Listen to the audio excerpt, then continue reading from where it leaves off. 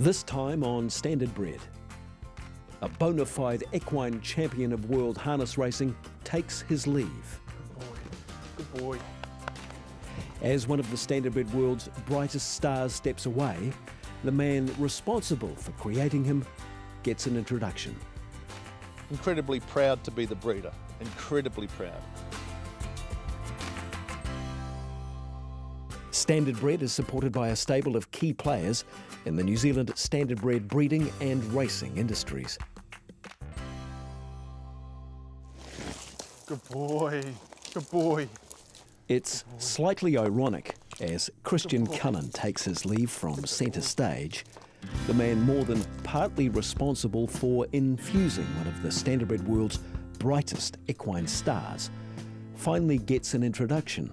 I'm not an artist, and I'm not any good building anything with my hands. You know, I tried to make a pencil case in woodwork and failed. But I found a little bit of art in being able to breed something. He's done it there, now he's done it here. Hail the new Australasian champion, Christian Cullen. He won the Miracle Mile by 20 metres.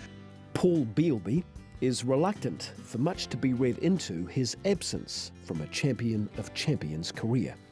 I'd had a number of changes in my life, personal and professional, and I was probably more concentrating on rebuilding a few aspects of my life at that stage rather than the pursuits of my hobbies. There's an acknowledgement he did breed his premier broodmare, Pleasant Franco, to an exciting yet unproven stallion in the pocket back in 1993.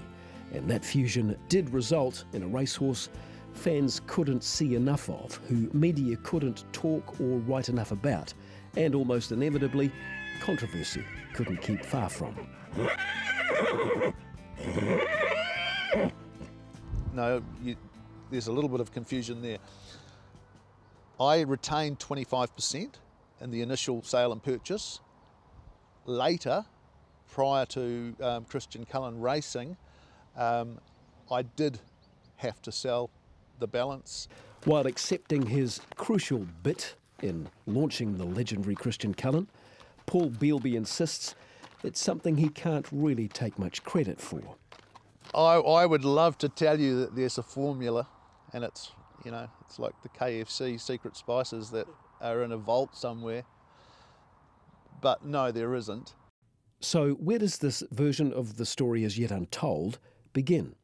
A friend of mine at school invited me to the trots. Never had set foot on a race course before in my life, and assured me it was going to be a fun night. So we went along, and it was a great night. However, in terms of the investment side of things, it was a very poor night. I didn't have a collect all night, and I remember getting to the last race and having not had a collect, deciding that I was going to make sure I did have one, and I backed about 10 horses in a 13-horse field and still managed to miss a dividend. I distinctly remember going home that evening in the car with an empty wallet thinking, I didn't make any money there tonight, but there were a lot of people that did in some capacity, and it sort of came to me pretty quickly that it was the people that were involved in the horses, and they were racing the horses and were breeding the horses. And I suppose I was bit by the bug very, very quickly in terms of the atmosphere. I've never been a massive or a significant punter. Don't mind a bet, but it hasn't been something that I've had to do. But I was always interested in being in the racing atmosphere. At the time you were at varsity, or what were you doing? No, I was working, and in fact that at a later stage, it was almost by coincidence, I started working for an insurance broker who was specialising in bloodstock insurance. And so there became another reason for the paths to cross. And at that stage, I was involved in servicing one client in particular, which was National Bloodstock, and they in turn obviously had an impact at that time on the StandardBred industry. So what was your first try? Ironically, the first broodmare I bought was a mare called Keep Trying. She was. I asked a young Kyle Salinger, who had been previously working for Pines as an auctioneer, to go to the mixed stock sale in Christchurch for me, and I gave him a list of 3 or 4 mares, and I gave him a budget, and I think he thought I was quite mad because the budget was so insignificant. But he rang me sometime after the sale and said, "You were successful in purchasing this mare, and that was the first one. Keep trying." Yeah. So she was a half sister to our Mana, and I think I, in my own little world at that stage, realised that as much black type on the page as you could get for as little investment as possible was probably a good result. She was in foal at the time to Michael Jonathan, who was a full brother to Holmes Hanover, and I was absolutely sure that he was going to be just as successful as Holmes Hanover, and obviously that was one of the many incorrect sureties I had.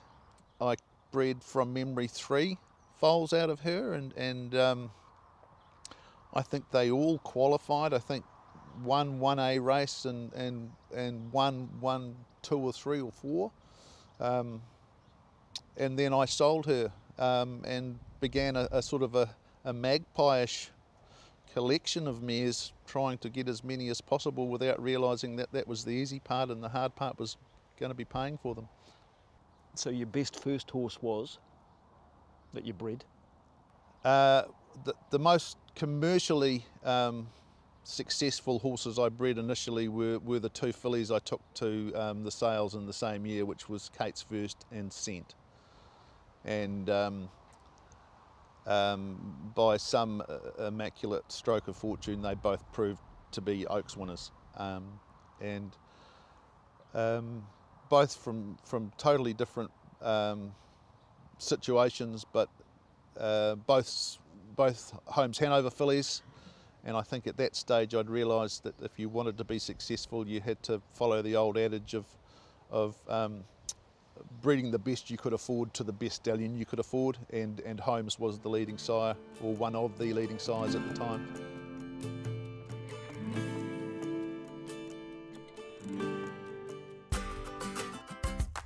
Like to know more about racing or breeding standardbreds? Find the New Zealand Standardbred Breeders on Facebook or go to the Breeders website.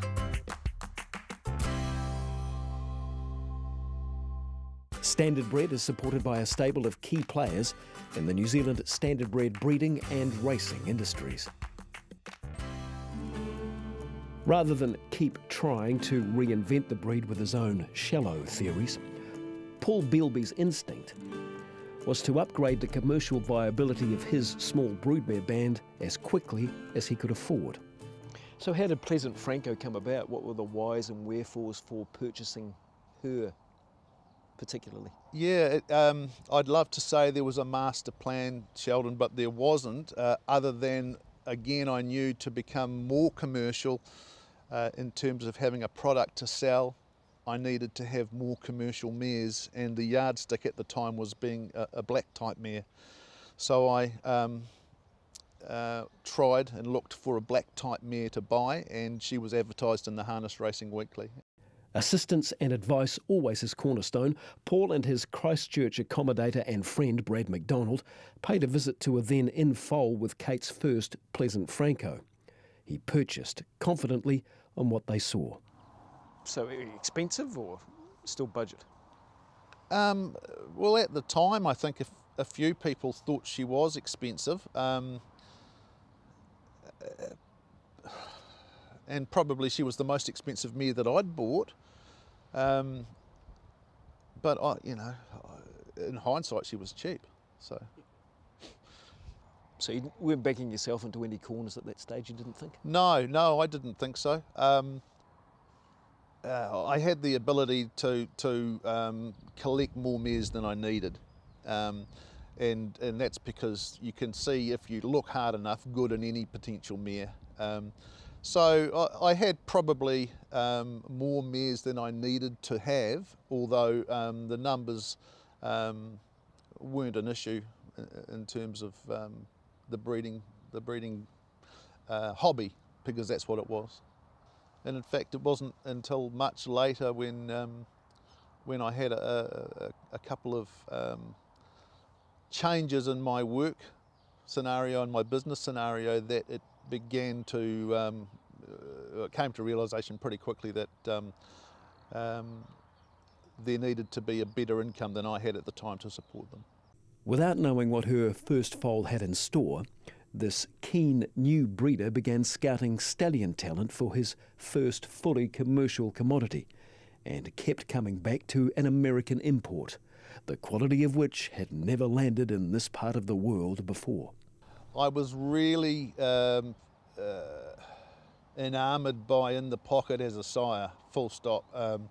But for some reason, I think I was pretty keen on the direct scooter line as an outcross to the entrenched meadow skipper line in New Zealand that we'd had for almost 10 to 15 years.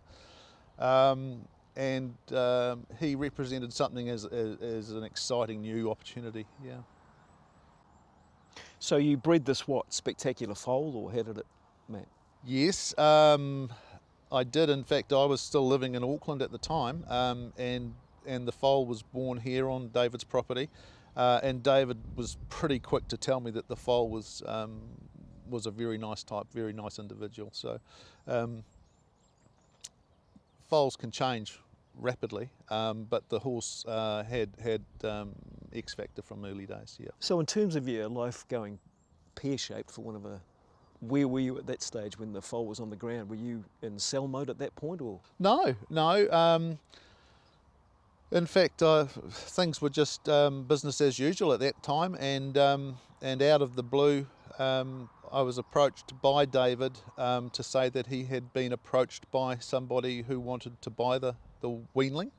Numbers were discussed, and I said, well, I'm happy to do that because it is a business about selling and moving on to the next one. But I also had heard enough from David to realise that this horse, may have been quite a nice type, and agreed that I would retain a 25% share in the horse at that time.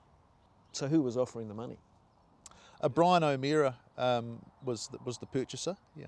So just for the record, you didn't sell major shareholding in Christian Cullen or Stein James, as he was known then, because you had to, because you were short of money and you desperately had to sell. No, there's a little bit of confusion there. I retained 25% in the initial sale and purchase. Later, prior to Christian Cullen racing, I did have to sell the balance. I was made an offer. I was struggling to meet my financial commitments with the horses. I was struggling to pay the bills. And I make no secret of that. It was a tough time. I had no income basically, and so I was asked if I would like to sell the remaining 25% that I held, and again I nominated a price and it was accepted. So what was going wrong? Yeah, I had a business, and I unfortunately, again in hindsight, probably through poor management rather than any other aspect, inherited a pretty big bad debt, and that put paid to a lot of the business operations.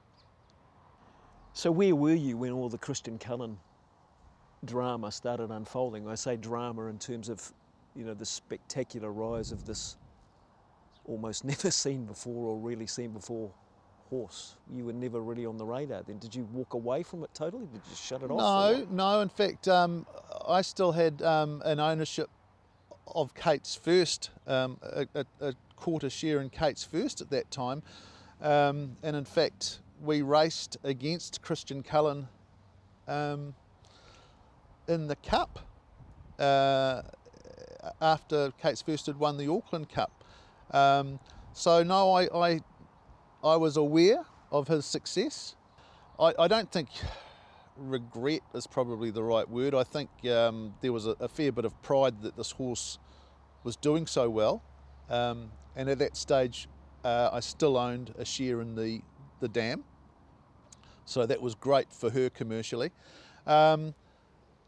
I think I was resigned to the fact at that stage that I didn't have a choice, and I had put a price on the horse to sell it, and it had been accepted. And that's, you know, those are decisions that you have to stand by, and if you live your life looking in the rear vision mirror, well, you won't get very far. How long did you cling on with Kate's First and Pleasant Franco during that? Well, basically until Kate's first retirement, and then she was sold, and the mother was sold, Pleasant Franco, and This was to keep you afloat or keep the well, wolves away? my share of those proceeds basically cleared the debts I had with horses. I certainly didn't walk away with any great pockets full.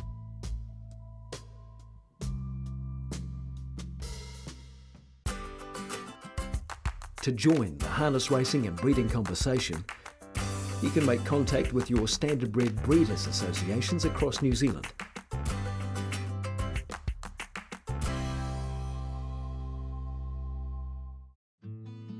At David Shadbolt's Broadfield Lodge, just out of Christchurch, Paul Bielby ponders his future prospect, Smiley Sophie, happy in almost the same paddock where Pleasant Franco foaled down champion Christian Cullen, world-class filly Kate's First, and several famously named but not quite as good other foals. People like David, who had held my hand through some pretty tough times, and David wasn't in a position to be my banker, but had probably through necessity more than anything continued to stand by me.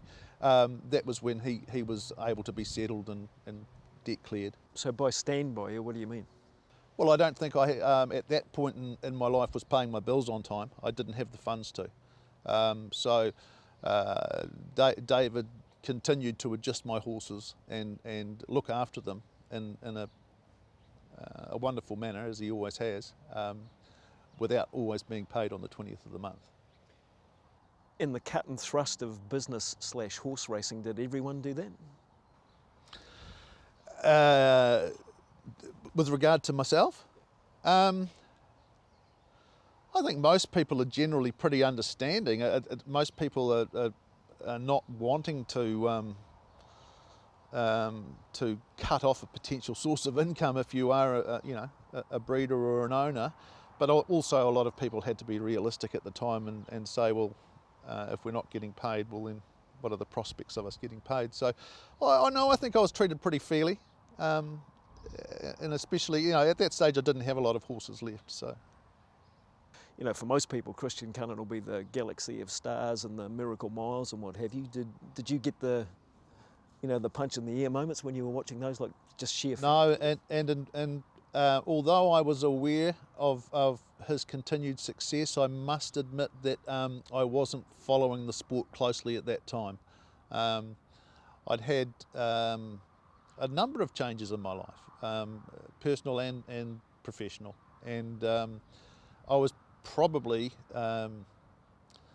more concentrating on rebuilding a few aspects of my life at that stage rather than the pursuits of my hobbies. It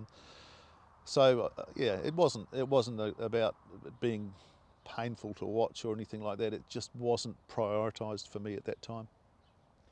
Being in the background, trying to bring his life back on track, doesn't mean Paul Bielby hasn't taken time to reflect on his reluctantly accepted achievement. Incredibly proud to be the breeder, incredibly proud.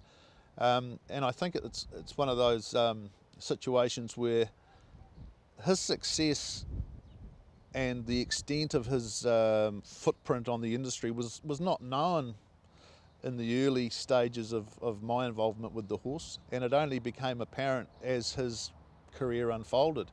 And you've got to also separate his racing career from his stud career.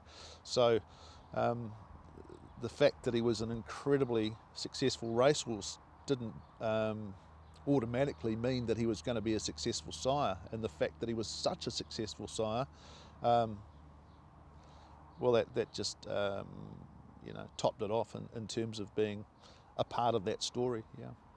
Is there any sort of rhyme and reason for your breeding success, you think, or is it just down to logic? bit of luck? Yes, I would love to tell you that there's a formula, and it's, you know, it's like the KFC secret spices that are in a vault somewhere. But no, there isn't. I always followed the early advice of to breed the best by the most or the best you can afford, and then breed to the best you can afford. I always liked the theory of outcrossing, but I'm not Robinson Crusoe there. I was following trends that were set in place long before I came along. So unfortunately not, Sheldon. What have you learned in the last, how long is it, 20 years breeding? What have you learned about it? Not to take anything for granted, to be patient, and probably to look more at your project or your breeding decisions through the eyes of the potential buyers, as opposed to what you necessarily think is the best option for your mare. That does take away some of that artistic license that you may feel in deciding that you'd like to breed your mare to a specific stallion because you've got an inkling that the resultant progeny may be very successful. But if you are breeding purely from a commercial standpoint, I think you have to sacrifice some of that sometimes until you get into a position where the broodmare herself is commercial, and then you can take a few of those. I was going to say, is there room for the artist to come out in this day and age, or is it just flat out commercial, even from your perspective? Yeah, that's a very good question. I think there's always going to be room for the artist to come out if they are not bound commercially to the result. And fortunately, there are still a number of breeders out there who are not breeding purely to sell, and they're breeding because they have a passion to breed, and they have a mare that they believe in and an idea they believe in, and so that will continue to happen. By good luck or good management, thanks to advice or some commercial common sense and lessons along the way, Paul Bielby has achieved already what most standardbred breeders strive for in a lifetime.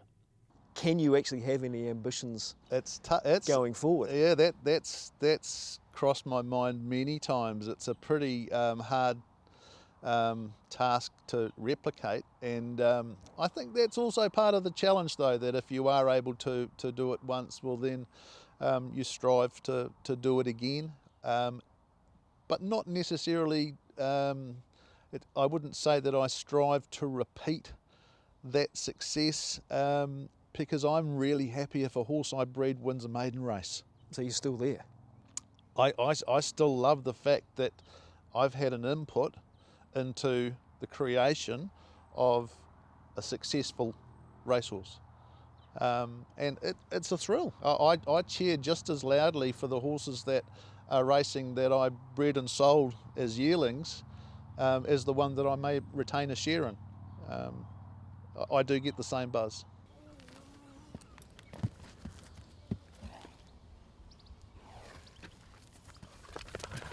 You've been a better horse since Christian Cullen? Oh, I'm not the person to ask that. No, just in your gut. Records get broken every year. So if you're saying technically has there been a better horse, perhaps. It's a pretty good horse though.